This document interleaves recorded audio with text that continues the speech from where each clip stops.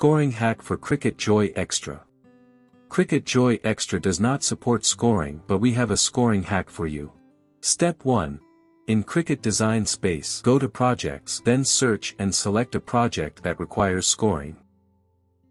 Step 2. Click Edit a copy to load the design into Cricut Design Space. Step 3. If you go to the Layers panel, it'll inform you that the score is not supported. Step 4. Select all the score layers from the Layer panel, click Operation drop-down and select Foil. Step 5. Now go ahead and click Make It, then click Continue. Step 6. Click Browse All Materials, search and select Medium Cardstock and click Done.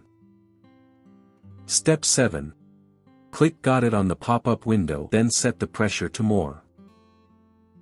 Step 8. Place the cardstock on the mat and burnish it down using a brayer. Step 9. Open the Cricut Joy Xtra, load the mat in, and wait for it to read the length. Step 10. Grab the foil tip and insert it into the clamp, then go ahead and start scoring and cutting. Step 11.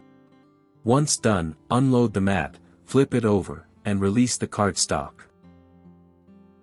Step 12. Fold the cardstock following the score line made by the foil transfer tool.